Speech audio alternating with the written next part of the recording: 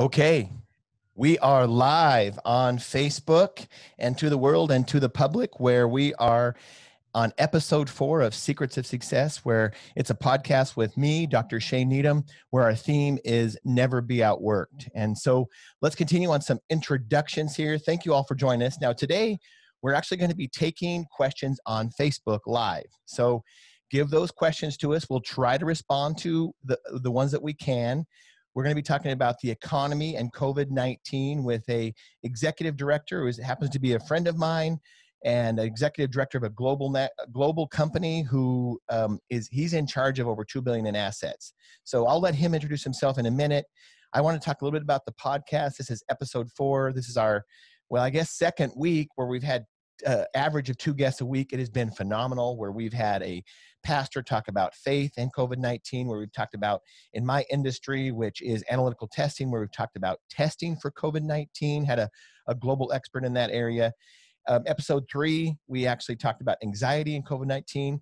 Those episodes have all been edited, compressed, and they are available on my YouTube channel, SoundCloud, Spotify, and iTunes, as all of our episodes will be in the future. And so I'll be rolling those out and letting you know more about them next week as well. And also visit my website at drsneedham.com, where you can have all that information too as we get ready to roll that out.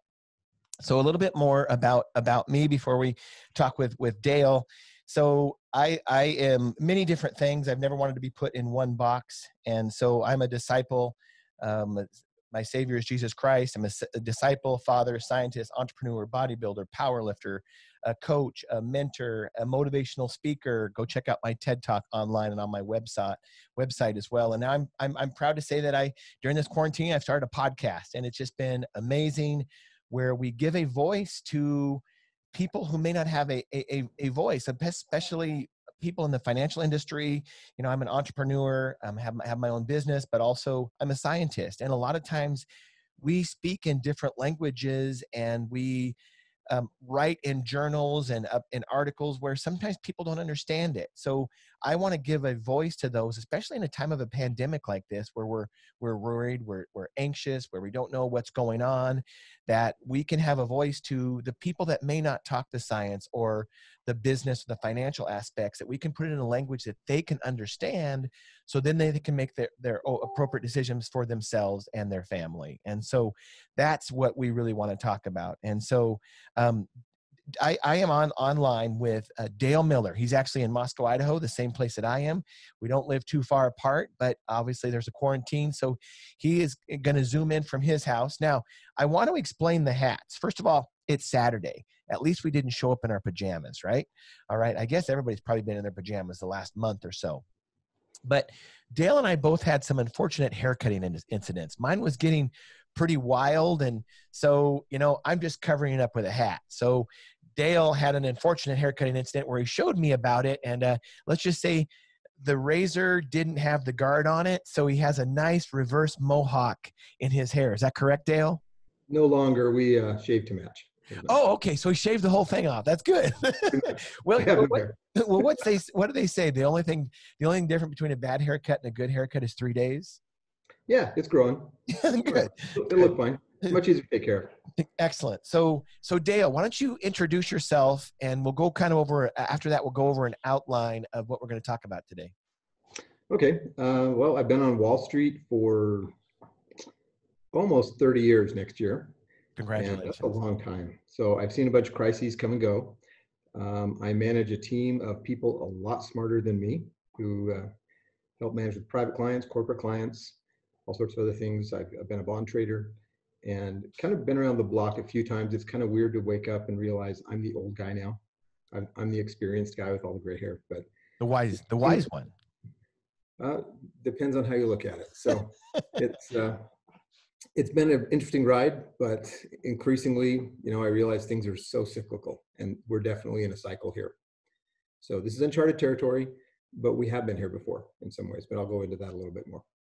Excellent. Excellent. So we're going to talk about that. What we're going to talk about is, first of all, what I like to always tell people, because what I realize is that the older and older I get, is the most important thing to me in my life are the relationships that I've had. And many of those have been built through business, through through business, through I was a wrestling coach. That's actually how I met Dale. Was I actually coached his kids, and he has a wonderful family, and so that's what we're going to talk about that first, like how we met, and then I want to talk about to Dale about what the current effects of COVID-19 have been, and the pandemic, and the government shutdown and isolation, how that it's affected the economy.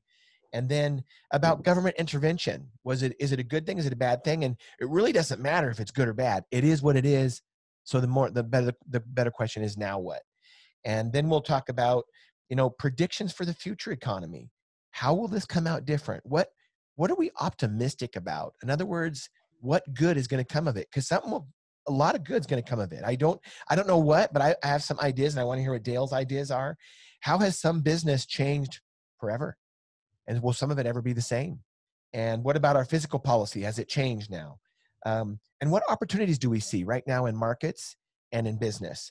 And I think one of the important things I want to get to, Dale, is what would your advice, with your almost 30 years of experience on Wall Street and trading and businesses and cyclical financial information and markets, is what would your, I want to take home message of what your advice would be to people, to the, maybe the common investor that, has worked 30 years for the same company or 20 years for the same company, and they have a lot in a 401k. What would you suggest to them? And so that's kind of how we'll kick it off. So Dale, I want to hear about your story, about how we met, and then I'll tell you mine and how I remember it. So please, let's start there.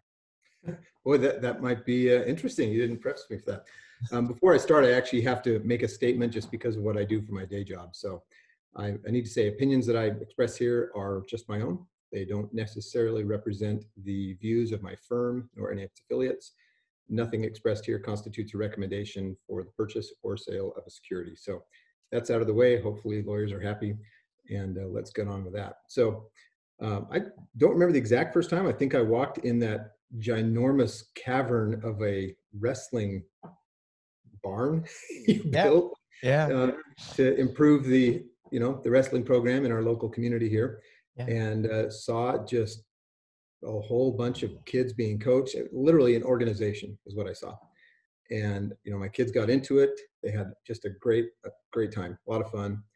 And so that's how I remember. And I don't know, I remember you as the Energizer Bunny. I was like, who is this guy? Good grief, he's like a spark plug. That was my initial impression. Now, when I showed up, I was probably trashed at the end of a long day and drooping. So I don't know how you remember that. No, you know what? I remember that same thing. And I just remember, here's what I remembered about it. And then learning more about you.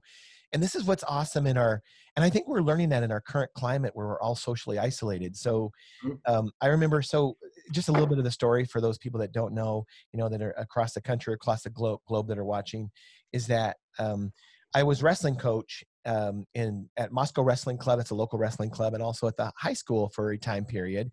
And there was no space. There was no more space for us to practice. And this club started out, I took it over. When I took it over, there was about 22, 23 kids, and it just started growing and growing and growing. And there was just one group at that point. And at one point when I was growing there were 5 groups, and we had no other places to practice. We had almost 100 kids, and there was not enough space in town to practice. And so I'm like, well, let's solve this problem. So I built a really large wrestling facility that was just, I'll never regret it. Never. Large meaning the size of some small schools. It was actually a full-size basketball court. It could have been. It was large.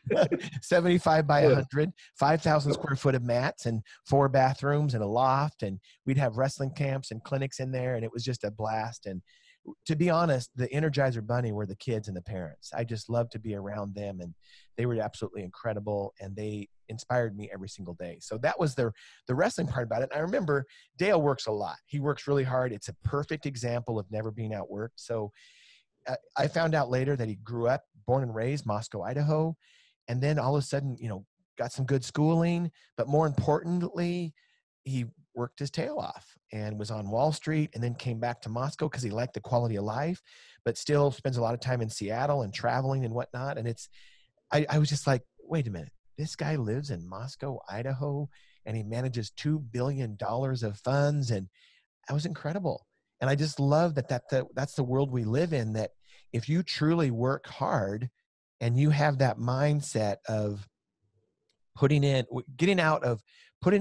knowing that you're going to get out what you put in, is you can do anything. And that's what I was like.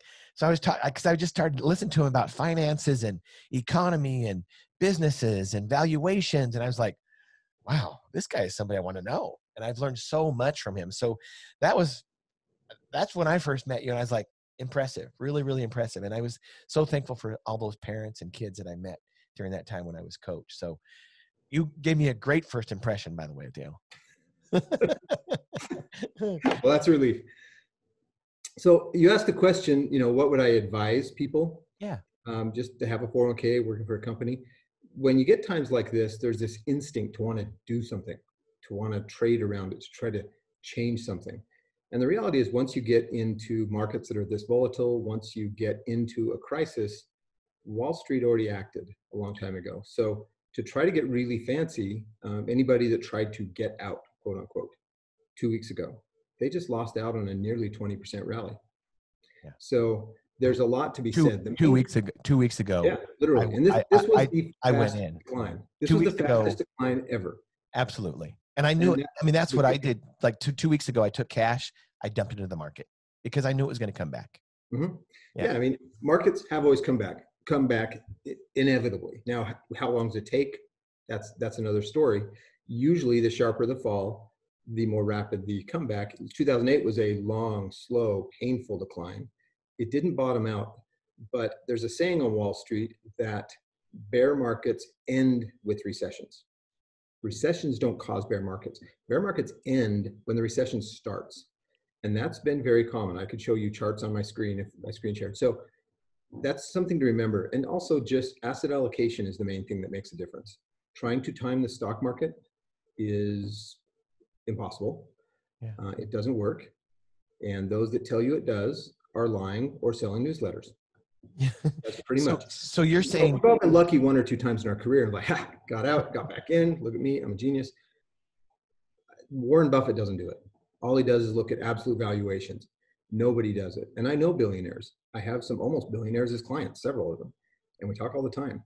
And the weird thing about politicians, CEOs, billionaires, whatever you want to say, you've met a few. I've shaken a couple of presidents' hands and known a lot of governors. Guess what? They're people, and they're not any smarter necessarily than, they may have different types of intelligence, political intelligence, whatever, but they're no smarter than the rest of us. They do their best with what they have, and we all muddle through. And guess what? Markets recover, economies recover, everything always recovers. So what you're saying is our worries. Maintain the status quo, maintain your investments, and maintain your long-term strategy. Yes. Make sure that's the right strategy though. Sure. Should you have gold? Should you have, be intelligent about things. We can talk some about that, but, really once the news is hit and the market is down, it's too late. It is really too late. And you and I had the conversation like late last year, I think, about, hey, this is a little bit heated up. The economy seems like it's moving a little too fast. The market's moved a little too fast. It's due for a really nice break. This is the longest bull market on history. There's not been a big pullback. Now, did we know COVID was coming and was in China as we were having that conversation at the Breakfast Club? No, we weren't. We didn't know that. But the fact is, markets move in cycles, and the degree of the decline here was caused by two things. One was the market earnings were already starting to slow down because the market was overheated. Secondly, COVID, of course, and the government actions around COVID, actually. So that was going to slow things down. I look at it like a big freight train that's going really, really fast. Matter of fact, it was going a little too fast, and it should have been slowing down. All of a sudden, up on the track, there's this huge semi across the track that would be really bad to hit because it'll derail the train. So the train locked up its brakes completely and barely made it. Dead stop. Skid marks, damaged tracks, things in the cars got thrown around, stuff, brutal. And it had to stay there for a while until that truck got moved off the tracks. The train will get going again, inevitably, because it's going to go where it's going. Now, some of the food back in the cars may have spoiled and there's some bad stuff going on. It will move again, and it'll be slow, and it'll get going, and it will reach its destination. And that's how I kind of view this whole thing. When we talk about, were these self-inflicted wounds? What's COVID? What's policy?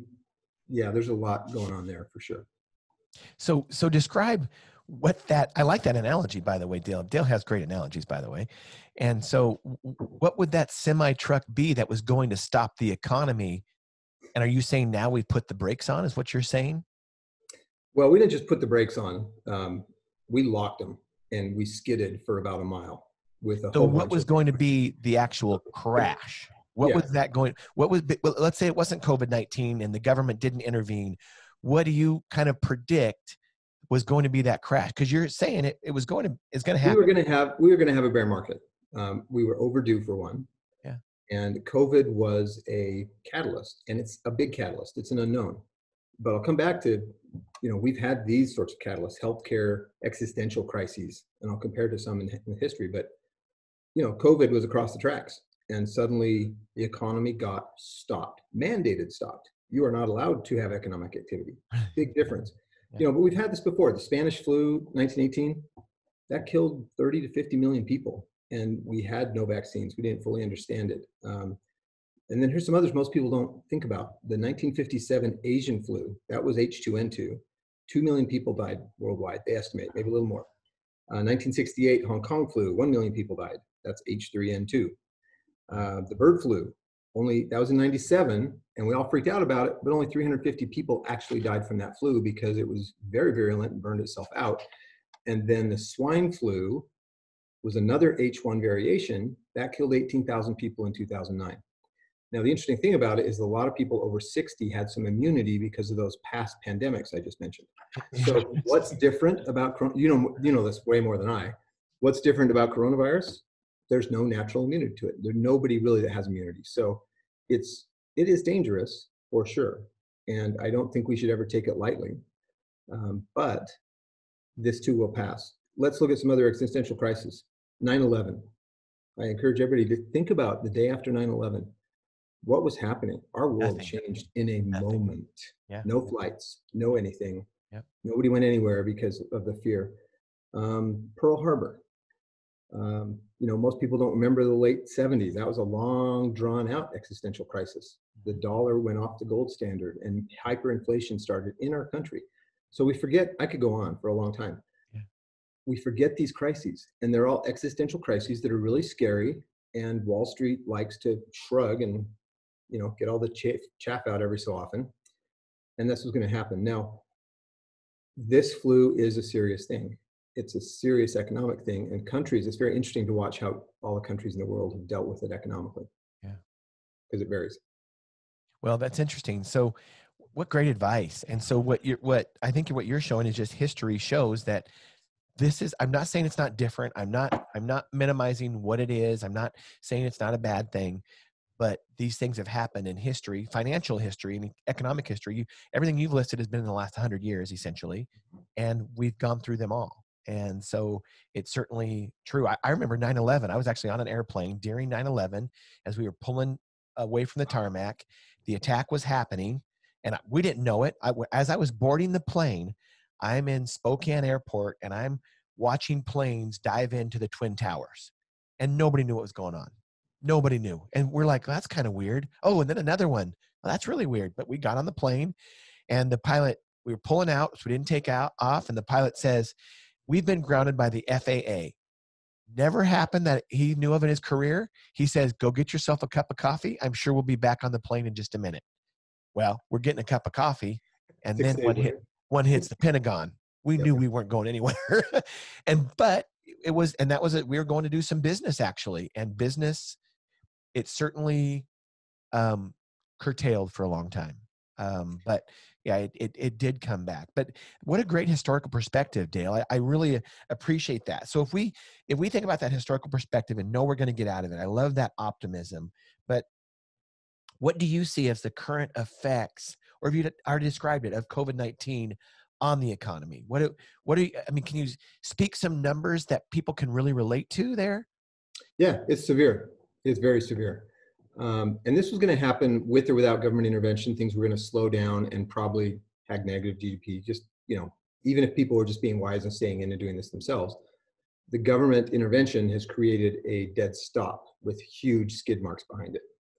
If you're in the restaurant industry, if you're in any service industry, if you're in almost anything that involves interactions between human beings that isn't essential, you're laid off. So we have, I think I've got it up here, the unemployment claims that just came out, brutal. Unemployment claims, all-time high, 6.6 million last week, and a little more than that the prior week. That's from a couple of 100,000 per week on average over the past few years. So, the unemployment rate's going to skyrocket. And so that's serious economic damage. There's economic activity that's never going to happen again. Meals not eaten at restaurants, plane flights not taken, hotel rooms not used, let alone cruise ships. If we'll ever use those again, I don't know. I agree. Probably we will. It's amazing how many people were afraid to fly after 9/11.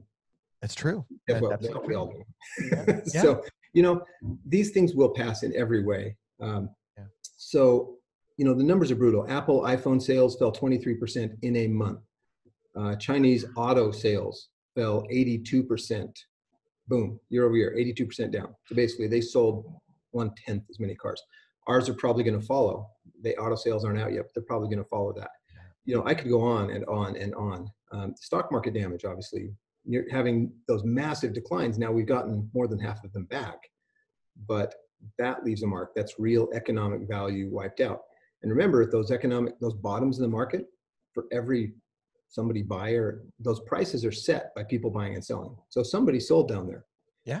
And there's a hedge fund that's down $2 billion. And it's a $5 billion hedge fund, right? Well, I like that analogy. My dad used to always say that is somebody's selling because they think it's a good price, but somebody's buying because it's a good price. And that's what the free market does. And so there's somebody that thinks it's an opportunity to sell and somebody that takes an opportunity to buy. So that's a great analogy. Yeah. The reality is, bear markets are really good at allocating capital to those who want to panic, over to those who want to do some analysis and figure out what companies are going to survive.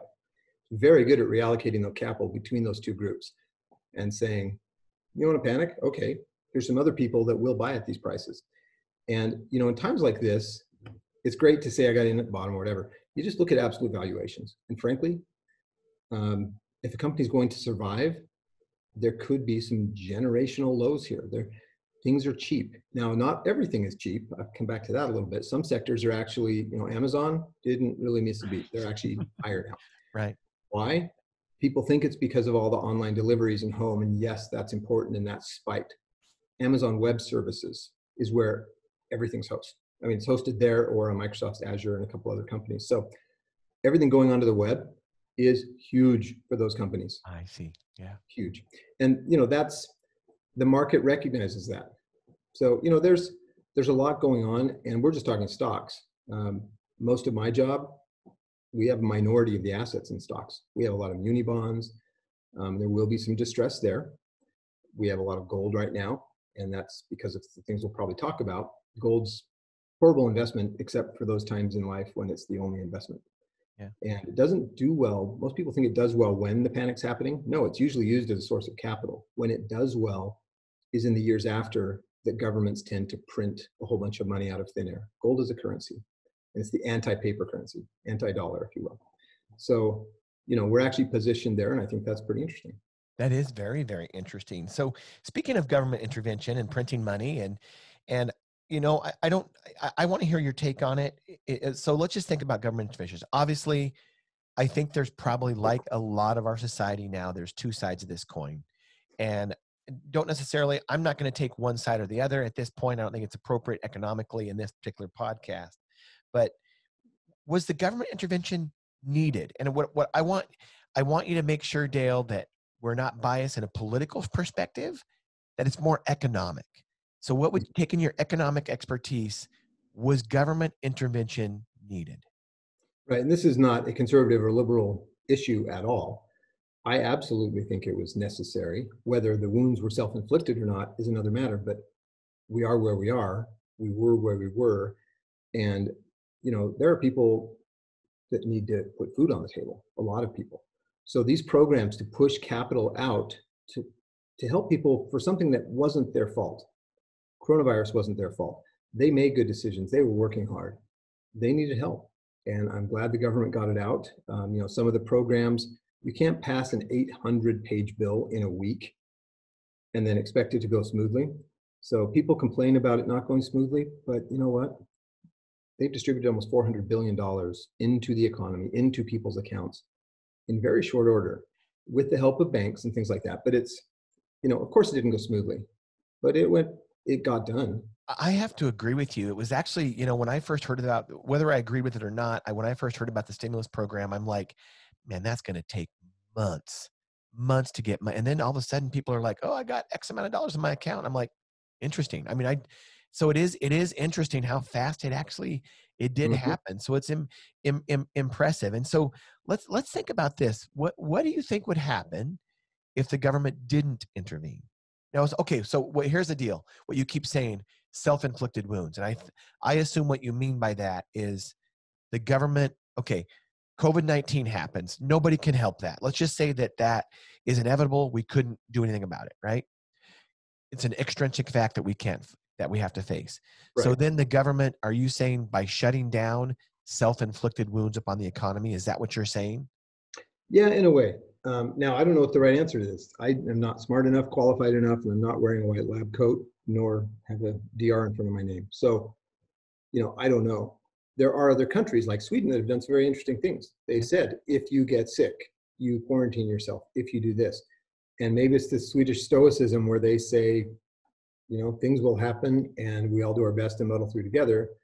But it's kind of I guess Americans had to be forced in some ways, because Sweden did it voluntarily, and their outcomes look bad, but they aren't testing anybody that's not sick. So who knows what their rates are? Yeah, we won't know all those results. Back to the US, there's two types of stimulus. There's what went to individuals and businesses, and those are crucial.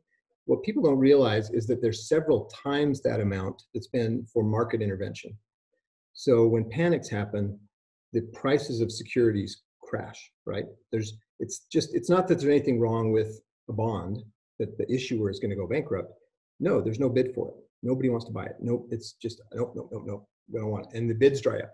Because everybody's hanging onto their cash. They don't want to bid on anything. Everybody wants cash at any price. Okay. And so they're selling actually good quality assets. And this happened in 2008 too. They're selling good quality assets to raise liquidity.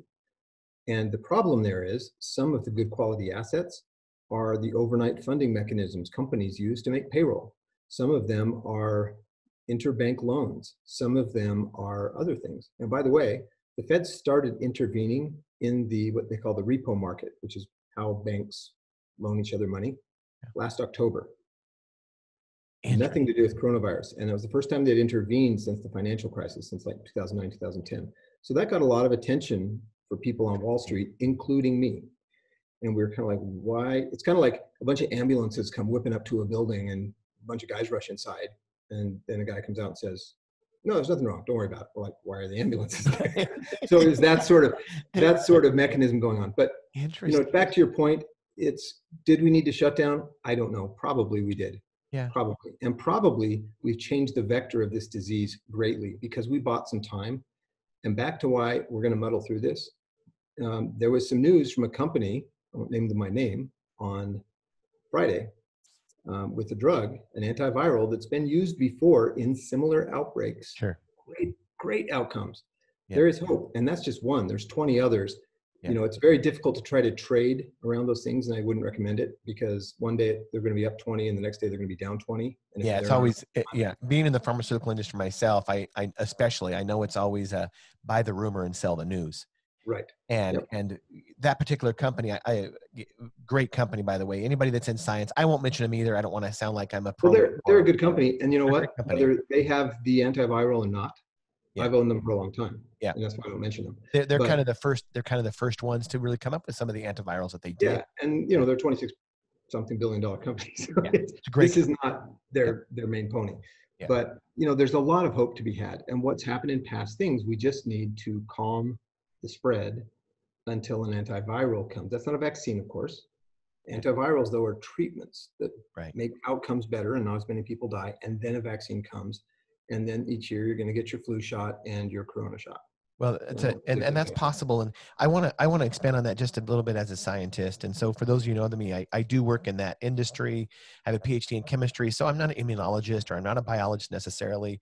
So I'm not saying vaccines are necessarily my expertise, but as a scientist, I have studied up on it. And what we do know is this vaccine, I'm just letting you know, just factually, it may or may not work.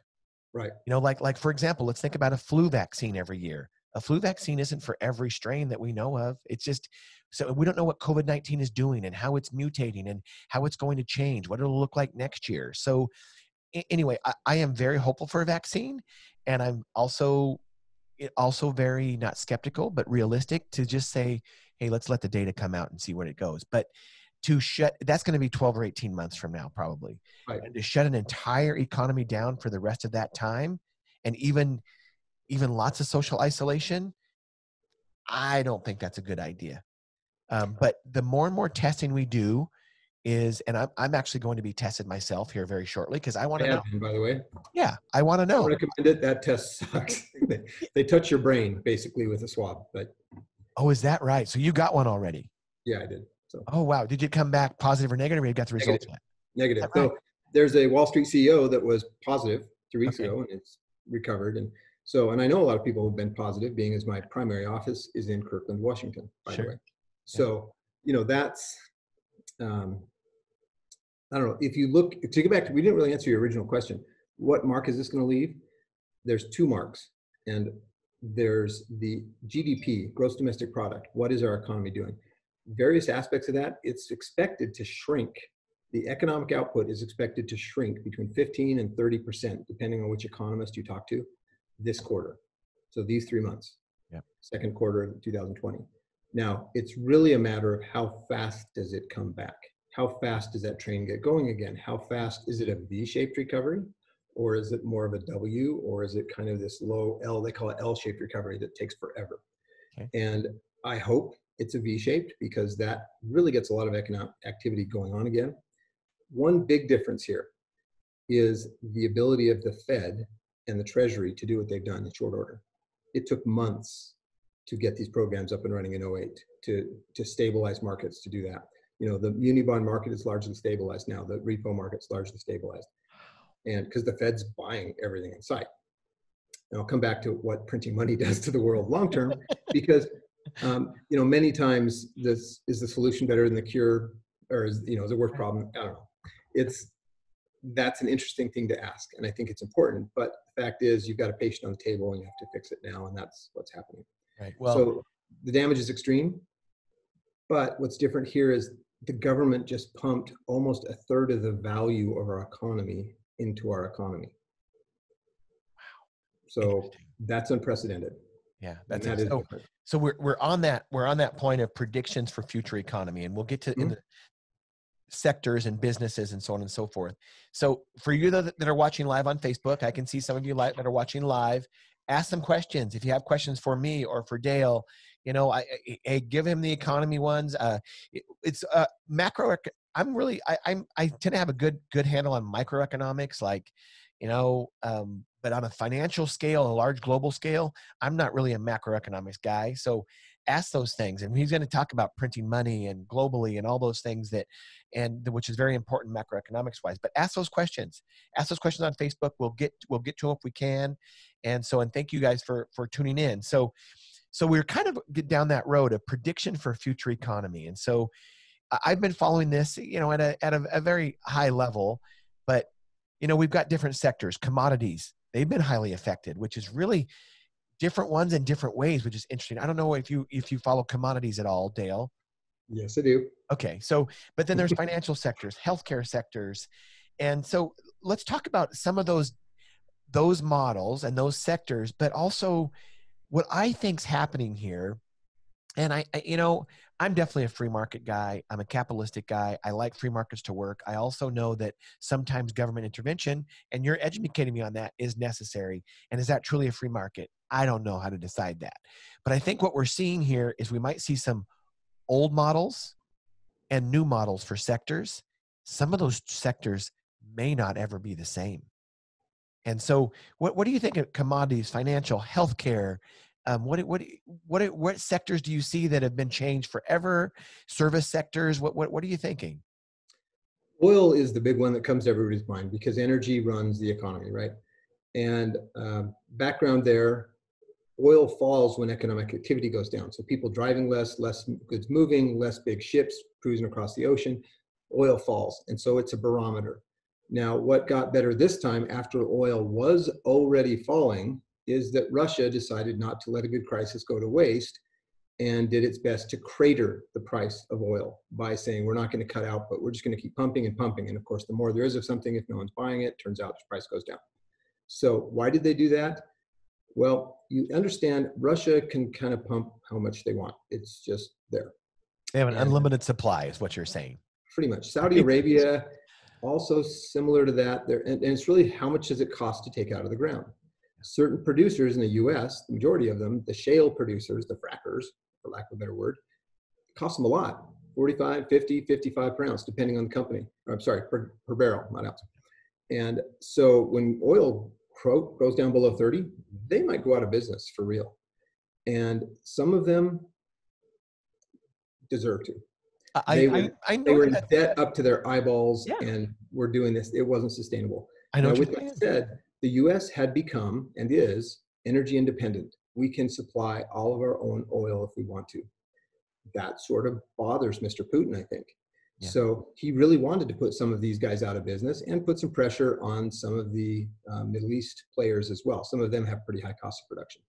So he will be successful in that way, unless the government in the US bails some of them out, which that would be one personally I would have an issue with, because I would rather see the lower cost, better run companies with less debt survive. Yeah. Because that's better management and they're better for everything. They also, I think, better for the environment, better for the economy, all of that. So now, not to put anybody on the spot, and I don't want to name them either, but are you talking even some of the big players that everybody would recognize that where they gas up at these certain stations or get gas from? Most of them are distributors, and then they have what they call exploration and production, E&P, on the other end of that. Okay. And they're not necessarily the same companies. Some of them do own their own wells, but they tend to be better run, more environmentally friendly.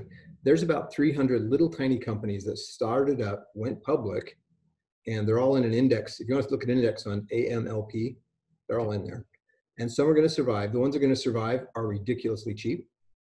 And then there's the ones that aren't going to survive, and they're not cheap because they're going to go to zero. So there's going to be a lot of pain and energy. I'll move through these pretty quick. Best performing commodity, orange juice. Frozen orange juice flew off the shelves for the past 3 months. All the stuff that's not in grocery stores, turns out it's up, okay? Yeah. Because anytime there's a shortage, the price is going to go up. Precious metals are a commodity. Now, silver is an industrial metal, and it hasn't really moved. Gold dipped initially because it was used as a source of liquidity, and it has started to climb ever since. Yesterday went down a little bit. So it's not necessarily negatively correlated to the stock market, but in general, it's just non-correlated. It doesn't mean they're going like this. It just means they're going to move at different times over time. Yeah. So gold isn't a commodity, it's a currency. So I don't really count it, even though it shows up as a commodity. And on the agricultural commodities, their prices are down. Onions, wheat, things like that. Why? Because they're not moving and there's no one to buy them. And even though everybody wants that stuff, they want the food, they want frozen food, there's a supply chain problem because some of the factories that process the food are shut down because of COVID. So I don't know enough about especially commodities that are traded and aren't traded, but what about beef and pork and fowl and what are those traded, and what are you seeing in that particular industry? Okay. Yep, they are. We use a manager that does that. I'm commodity licensed, but I'm never going to trade commodities because I think it's a good way to look stupid, and I already know enough ways to look stupid. So I hire professionals for that. But in that world, yes, all of those are traded. All of those have contracts attached to their price. And these days they have ETFs, but those have some flaws that I would often guide people away from, except for short term. But those are all traded. In commodities, though, remember you're always trading against a professional, and the professionals statistically win about 80% of the time in the commodities world. Yeah. So that's why I don't tend to go there. And nowadays, you're not trading against really smart, experienced floor traders. You're trading against supercomputers, and they usually win. So that is a market that is interesting. And, there's a lot of shortages, but the shortages are not necessarily translating to higher commodity prices because the producers, we have wheat farmers around here. If that wheat is stuck on a bunch of barges or in grain elevators, the farmers aren't getting full price for it. And that's, commodities are at different points in the food chain, if you will, for lack of a better word. And those points are where commodity prices are set. So the price for wheat that's been delivered in a different port versus wheat leaving here might be radically different right now. Sure. Radically different. So anyway, very strange times of commodities. Well, it's kind of covered the interesting. stock market. Well, speaking of commodities, so obviously, one of what we're seeing is actually, obviously what we know is one of the most nutrient dense foods is meat. You can get all your amino acids, all your proteins, all your fats from meat. You can get all the nutritional value you can from meat. So I have seen that it's more difficult to get meat. And so I've actually gone to my local locker and so on and so forth that we call, and they have their own meat products and so on and so forth instead of the grocery stores. But it's interesting. I don't know if you heard what Wyoming did. So because I didn't really realize this, but all meat has to be processed. And you talked about some of the food processors. Well, a lot of people think when you food processors, they think about making wheat into crackers and stuff like that, or wheat into bread, in a big facility. And obviously those have been shut down. So there's been some challenges there. Let's just put it that way. Maybe not shut down, but there's challenges. Well, I guess the same things have happened to some of the larger meat processors. And so for example, one of the places was in South Dakota that got shut down. It was a pork processor, and like half the staff had COVID-19 or something like that. So they shut them down, and they had about 4 to 5% of the market in pork processing in the nation. So they were seeing this, and what Wyoming did, and that was really interesting. And I think it might change this sector. I don't know. I'm surprised Idaho hasn't followed. Wyoming said, okay, we see this is going to be a problem to get meat to processors, from processors to the consumer. So they let ranchers sell directly to consumers. Wyoming did that a couple of weeks ago. And it's actually— that would work in some states. I'm very, very confident that would not work in Seattle. It would not. And if you look at really where meat is consumed volume wise, it's not here because most of the people are not here. Yeah. So the agreed. Processing and commodity prices are always going to be, I think that's genius personally. I also hunt. So, I would not try to, I would not try to turn a cow into steaks personally. I don't think I'm qualified, but, I think it's interesting. And if things get really bad, that's certainly, you're going to start seeing trends like that. Yeah. And people pop up. What the FDA probably won't ever say is you can sell to your neighbor. You can, but you're going to find the guy, if you're in a city and things stay this way, which I don't think they will, there's going to be one really popular guy that you take your cow to. Right? Absolutely. Yeah. Who happens to be the butcher down at Safeway. So there are things like that, but processing in certain foodstuffs involves a little more messy than processing your frozen vegetables. Yeah. So how do you think how do we get down this rabbit hole? I love it. That's what I love about this podcast, is that it's so organic. It's like, it's really cool. And it's just like we do things on the fly, that it's not just, checking the boxes. And so how do you think, with talking about all these things, and this is kind of one of them, that one of the trends right now in the nutrition industry is to kind of try to eat as locally as possible. Try to eat as locally as possible. And that may be happening with some of this, possibly, it may change that paradigm. So, but as an example of that, so how do you think business or fiscal policy has changed forever? Do you think this, or do you think it really has? Or you think it's just one of those historical things what do you think? Well, I think the definition of business should include the ability to change quickly to changing circumstances. Successful businesses are the ones who know how to change. I just saw a cartoon the other day with this guy in a boardroom with his board saying, we don't really need to bring our company to the internet. Something like, we don't need to modernize. We're doing just fine. And there's this huge wrecking ball coming from outside the windows of COVID, right? Yeah. So there are going to be some major technological changes. Yeah. And some of them are what we call software as a service. You'll hear SaaS. SaaS, software as a service. There's a lot of companies. Zoom is a software as a service, right? Yeah. We're buying a product where, companies are paying to use Zoom, and, there's a lot of companies like that where they are a service online. Companies are realizing something. I talked about all the industries that have been, just cratered, stopped in their tracks. But by and large, technology, finance, things like that, Wall Street are still operating. My entire team, my entire company globally, and it's tens of thousands of people, right? They are all, for the most part, working from home and working well. It's working. Security, big deal. The more distributed we get, the more security is important. Fearless prediction, I don't know if it's going to happen or when, or if it does, we probably won't hear about it.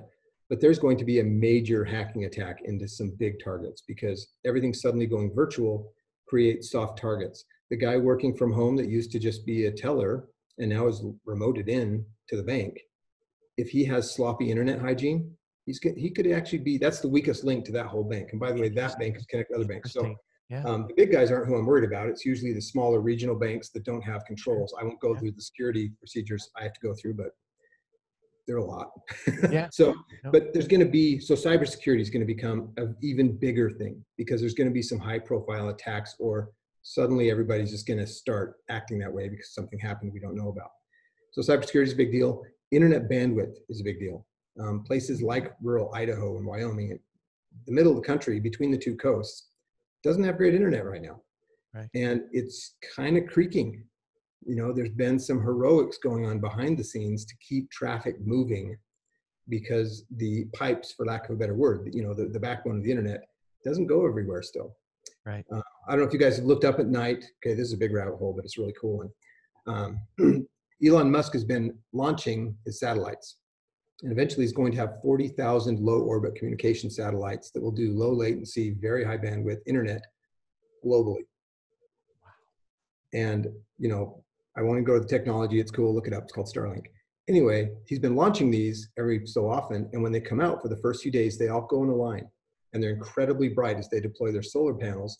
And you can see them. I think tonight at 8:24 might be too light and cloudy still, but tomorrow at 10 p.m. Pacific time, they're coming over again. They literally look like really bright stars right in a row, about an inch apart, all the way across the sky. There's 40 of them at a time. And they literally just move across the sky. And, think about what's going to happen. Think about technology and things like that, bringing the internet. Who's it going to displace? Sometimes what a technology or new product or something displaces is important to know in investing, as even investing in that technology. If they're going to take out traditional internet providers somehow and make their services less valuable or less desirable, that tells you something. How does it affect Netflix? To do that, you have to understand how Netflix works and how it serves up movies right to a server near you, not in New Jersey. You have to understand all these things. A lot is going to change technologically. The big guys actually are pretty well positioned because they see this and they're already going there. A lot of other things, everything creates changing. I mean, the 2008 crisis created the Dodd-Frank Act, which totally remodeled Wall Street. Some things for the better that needed to change. A lot of things, not so much. But they undid several of those, didn't they? Yeah, they did. Some of the more onerous ones that were actually hurting consumers, they undid. So, what robotics, AI, artificial intelligence, robotics for delivery of things and construction of things, and logistics and how we get things to point A to point B. Amazon bought a robotics company and nobody paid attention to it 2 years ago. They're building several fully automated logistics plants, I've heard. Physical infrastructure. You get all this Fed money just dumping into the economy. Hopefully, it's always promised and doesn't usually happen, but hopefully some of it actually repairs bridges and roads. And maybe we have, Elon Musk's Hyperloop. Maybe those things happen finally. Maybe there's actually capital for them when we're just trying to move ahead so quickly. So, and in healthcare, there already are some changes in healthcare, real-time testing and some technologies that are going to come out because there are people who are going to see opportunity in this and invent cool new stuff. That's definitely happening in the, yeah, definitely. And that's cool. Yeah. What's going away? I don't know. Everybody's predicting cruise ships are never going to be used again. Remains to be seen. I don't know the answer to that. That's a real tough one. Certainly I probably wouldn't jump on right away, even though I'm not really afraid of this virus, so to speak, but why would I do that type of thing? And I just wonder how that industry Right. recovered. What if your 1 week cruise turns into a, Gilligan's Island type of cruise on a ship, So Right, that's exactly. Yeah, that's the concern with that industry. Flight, I think airlines come back pretty quickly. Boeing's up and running again. They're starting production. Um, Automobiles, I think there's going to be some great deals this year yeah, because there's that's a true. lot of Yeah. full stock lots. And I'm personally going to buy a new car because um, truck's getting a little long in the tooth, and it's too long anyway, won't fit in my garage. So, I mean, there's a lot of things coming that there's going to be economic activity. It just might not be in exactly the same places that lost the activity before. Well, That makes it's interesting. That's great macroeconomics. I'm just going to think more micro, Dale, and think about like my, you know, people in my industry and how many are working virtually now. Mhm. And obviously we're in the laboratory industry, so there's definitely hands-on work. But I want to think about that person that's been used to working virtually maybe for 2 months now. And when they go back to work, they're going to be thinking possibly, why can't I do this virtually? And Right. so how does it change the mindset of the actual worker? Like, wait, I can truly do a lot of this at home and still maybe balance my home and family life and my work life. I don't know. We'll have to see where that goes. Obviously, there's some things that you've got to do at work, but I've also wondered about this to think about how it's changed the restaurant industry, right? So a lot of restaurants now, and gosh, I feel pretty lazy, but almost the majority in Moscow, Idaho anyway, they do DoorDash deliveries and some of them deliveries for free. I wonder if people are going to get used to that. I know I'm doing it right now. So, I mean, when we're out of this in midsummer, hopefully, I'm going to be like, oh, I'm hungry. I'm going to order something. Yeah. And they, You'll just and come it's here. I don't have to get up. Well, absolutely. let's totally geek out about what you just said, though. If workers can stay from home, the other side of that is companies can say, "Hey, wow, they don't all need to be here. Maybe once in a while we bring them in and for cultural purposes, but they don't actually need to work from here in this industry." What effect does that have on companies that do rental office space? Absolutely. You What need less effect does it space have too. on the real estate market? Yeah.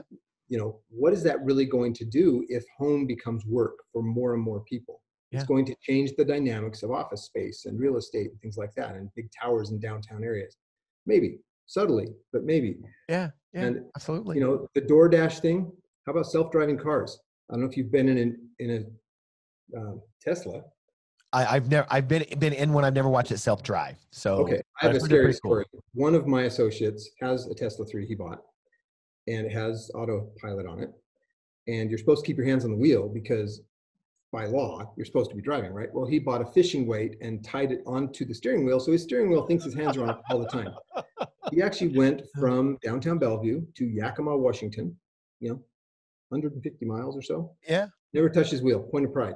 And I was kind of needling him out, say, yeah, really? And he's on the freeway. We're going 60. On Goes like this. I-5. And it got us into our office, into the parking lot, and he never touched the wheel again due to the nap. I was blown away. And we're starting to see metrics, if you look at some of the Bloomberg articles, that autopilot is safer on average than human drivers now. They've gone about 2 billion miles, and that's the metrics are coming up because autopilot learns. Yeah. And of course, I am way better a driver than autopilot, and I Of never think course. Me too. driving. And so I'm sure I don't factor into that, but those are the facts. It's And interesting. over time, Yeah. talk DoorDash, talk all this stuff. What robots and AI are going to be in the thing that brings your food to your door? And especially in Absolutely. cities. I mean, we're in Moscow, Idaho. It boggles my mind it's happening here, but cities, it's been there for a long time. And I Yeah. think that's going to continue. Yeah. Well, There's so going to be a lot so more. more macro wise. So obviously we've seen some issues with and this always concerned me. I mean, being in that industry, in the healthcare industry and pharmaceutical industry, a lot of things have been offshored to Asia Hmm. over the last, certainly over the last 2 decades for sure. A Right. lot of our generics are at least the active pharmaceutical ingredient is made in Asia, India or China, and then they might finally assemble it somewhere else, maybe Mexico or Puerto Rico or a U.S. territory. A lot of times not the U.S. anymore. They shut down a lot of the manufacturing for pharmaceuticals and whatnot when it was more cost effective to go overseas. So, and obviously now a lot of our medical equipment, even just masks, gloves, all those disposable items, they come from another country, you know? So what do you see how that's going to change how we do business in the United States? What are you hearing on Wall Street? Is that going to come back and we're going to manufacture here? Are we going to have, a hands-off approach? What are you thinking on that? I think economically, above my pay grade, frankly, but economically, yes, a lot of countries in Asia and here are going to start saying, hey, maybe we should actually make our antibiotics, our medical supplies, Yeah. and maybe some other stuff too. Maybe we should make those here. Maybe Yeah. we should make those because supply chains get stretched. The other thing that when you get massive economic dislocations on top of trade wars, on top of currency dislocations, that's what causes real conflict.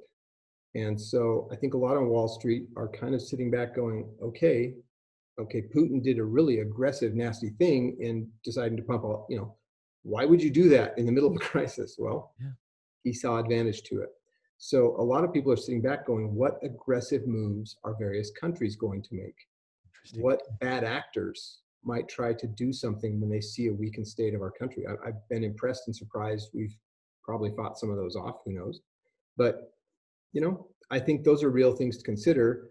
I also think most people are realizing, hey, we're pretty unprepared. I know people in Seattle who make a lot of money and can afford to do whatever they want. They had 2 days of food in the house. Wow. I won't even talk about the toilet paper situation, but bidets have become very popular in Seattle suddenly. So, the French have got that one right potentially. But I think there's so many changes, and if you just think through them and how they affect economies, a lot is going to change. And as you said, much of it for the better. Yeah. Much of it for, hey, maybe we shouldn't just go build it because we can do it 10 cents an hour cheaper over there. Maybe that should stay here. Well, maybe that's more healthy because we're not spending a bunch of money shipping it either, or burning oil for that matter. Maybe doing it here is okay. Well, when I started watching the offshoring, and I tend to, obviously, I'm very pro-American. I like jobs here. I like all the jobs here, all the way from skilled labor to non-skilled labor, manufacturing, all the way to highly skilled technical jobs. All in. When I first saw a lot of the offshoring happening, I was just telling myself, and being a business owner myself, a lot of times you save on the front end, but it will cost you in the back end. And sometimes a lot more. And here's what I always say is there's always an opportunity cost. That is sometimes, I'm sure that you guys can put a return on investment on those, on an opportunity cost. But a lot of times it's not even calculatable. Like think about what we're dealing with now, masks and gloves and antibiotics or antivirals or whatever we can't get. That cost is really hard to put a number on. Besides, it's so valuable, it can't put a number on it. And so, that's what I think is that a lot of those things that you're talking about, it's like, yeah, we might have saved some 10 cents an hour on the front end, but it's going to cost us. So a lot of that will come back. And that, I don't know, we'll see. I think, and that'll be for maybe most economies in the world, that they'll be more, I guess, try to be self-centered for certain things, for sure. That's interesting. Andre, and another thing I wanted to chat about before we run out of time. Offshoring works, and a lot of the metrics that have happened over the past 2 decades work really well because the dollar has been super strong. So we can go do it over there. You can import it. The dollar buys more stuff made in China because they're renminbi. The Chinese currency has been low. The dollar's been strong versus everybody. And to use a technical term, it's not because we're that great, any greater than anybody else. It's just we suck less. We're the cleanest dirty shirt in the laundry, whatever you want, right? So we're all doing this, printing money, but their currencies are down. If the dollar ever weakens, offshoring suddenly makes much, much less sense. Now, these companies hedge the currencies, they do that. It's been a super long-term trend. And if the dollar becomes not the world's reserve currency, say China and Russia pop up and say, hey, turns out we have a gold-backed currency we're going to launch. It's, blah, blah, blah, blah. Tries to attack capital like the euro did many, many decades ago. New currency out of thin air, and guess what? It's a major currency now. Weird things happen in history. And I think people that don't look at history in that way realize the dollar won't be the reserve currency forever. So I do want to touch on one thing, taxes, okay? And this is not a political statement. If I'm a taxpayer, there's 2 types of taxes that the government actually imposes on us long-term. through policy. One is the taxes we pay that are percentages of things: income taxes, sales taxes, property taxes, fees, levies. There's hundreds of them. Actually, I could go on for a while. But I'm writing a book on that. I'm writing a book about that right now, actually. That's awesome. You have to come back on the show. I'd love to promote your book with you. That would be interesting and fun. I need to finish it probably. The publisher's kind of ticked me. But there's those taxes. Then there's the effective currency. So as the government goes more and more in debt and prints more and more currency, it's not good for our buying power. I don't know if you remember how much a gallon of gas was when you were growing up, but the decimal was on the complete different side of the number. Absolutely. It's like 0.50, 50, Yep, 60 I remember cents. 50, 60 cents a gallon. Yeah. Guess what? We became more efficient. There's more oil. There's supply and demand in oil is way better than it was back then. Absolutely. What happened? Well, what happened is the dollar buys less. All currencies buy less real stuff. So the value of things, it's not that they have gone up. In many cases, they have a little bit. But what's really happened is our buying power has gone down. So that is another form of tax that most people don't think about. Interesting. All these dollars being printed out of thin air will create inflation, inevitably. It's a rule of economics. I am not smart enough to how long it takes. It will create inflation. And it's not just the US dollar. That is a form of tax because our buying power, and by the way, it hurts people who are working for a wage more than the wealthy. Sure. The wealthy can hedge around, they can do a lot of things, but it hurts people that are working and living and paying rent and buying food. It hurts them the most. That's when inflation hurts. And so it is a very real tax.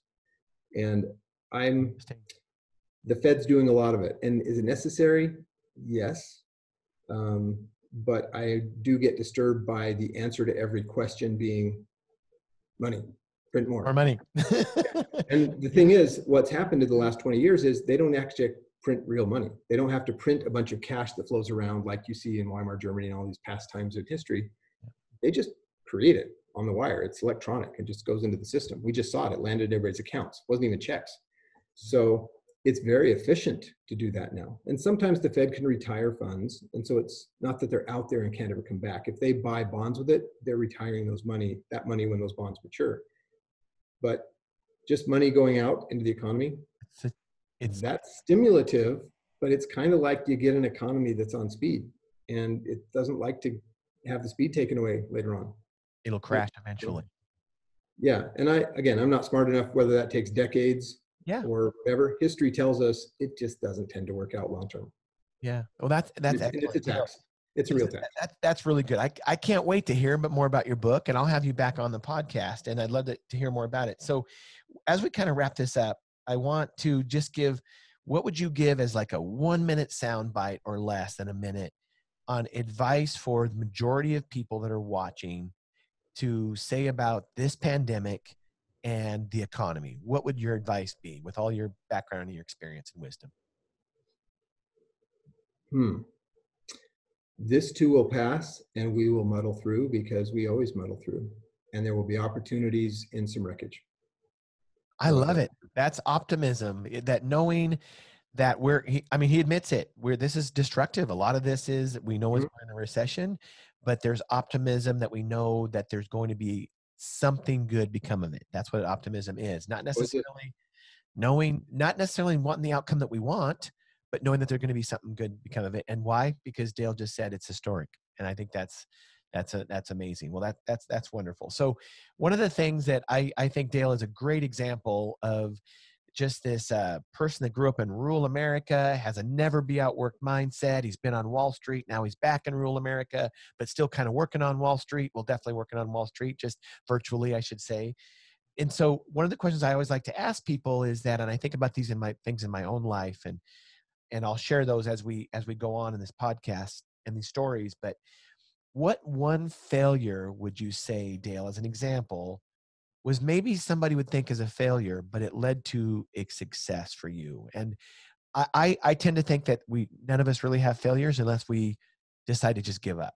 And I certainly don't see you as that type of a person. So what one thing might people externally look on your life and say, oh, wow, that was a failure. Maybe even how you defined it was a failure, but then you looked at it and it's like, wow, there was good that became of that. And can you describe that? What would you share with us?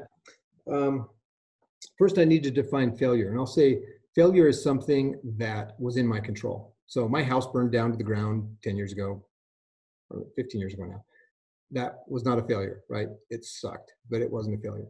But I'll go into two failures that come to mind immediately. One is intentional failure.